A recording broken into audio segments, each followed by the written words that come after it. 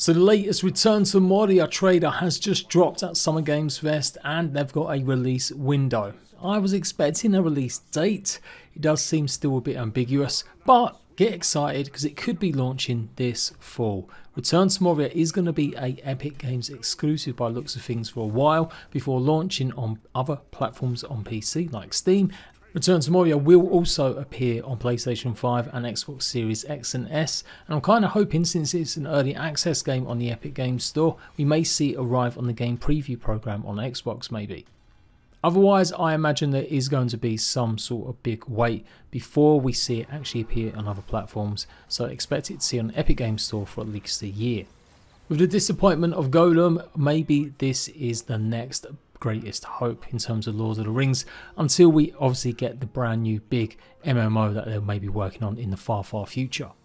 If you don't know, it is going to be an 8-player co-op action survival adventure game where you'll be able to do obviously base building as you mine deep for resources like mithril, gold and more to craft unique weapons as well as accessories as you mine your way and hopefully don't come into too much contact with some of the more evil and nefarious creatures. Expect to see lots of nice little Easter eggs to previous films and of course the books.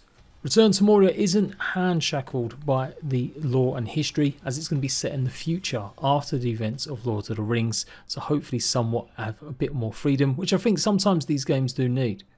That way they can't disappoint people as such that we've seen in the past. This looks pretty cool though, different weapons on show. I'm going to go through all this in a bit more slow-mo and detail analysis. Let's go. So we get more glimpse at some of the procedurally generated areas we'll be exploring. It is a procedurally generated game in terms of the environments with the resources, and obviously much more like you would expect to see in a mine. I like the idea that you'll be able to build and place building parts pretty much almost anywhere by the looks of things. The idea that we can actually build tunnels and mine properly through veins and walls is really cool too, hopefully finding secret tombs and more.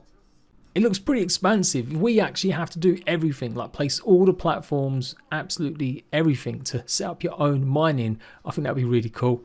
Looks like we'll come across very important areas guarded by maybe magic sigils. The placement of maybe defenses is equally going to be as important, as you can see here, a kind of arrow or archery tower. But of course it is going to have some opulence, and decorations is looking likely to be a big part considering how much is on show. From lights on the tables and chairs to obviously more ornate braziers, weapon holders as well as dummies for practicing melee weapons and stuff. It looks pretty cool. And then more sweeping shots of the environments, all dark and spooky, but some places looking likely to have some light, maybe just given off by mithril or some other means. And looks like the dwarves have got a lot of bling bling going on with their armor sets that we see here, covered in ornate gold and more. First look at some of the actual enemies we'll be facing other than just orcs.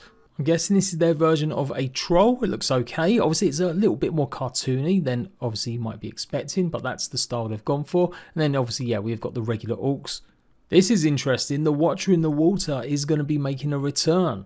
Obviously guarding the entrance that you had to speak friend to. Obviously pulling Frodo into the waters before being rescued by everyone else. Yeah, it does look really cool. This seemingly is going to be some sort of boss fight. Some more varieties of orc, goblins style as well, and yes, you're going to be facing off against spiders, more arachnids. Cue debate for another arachnophobia mode maybe.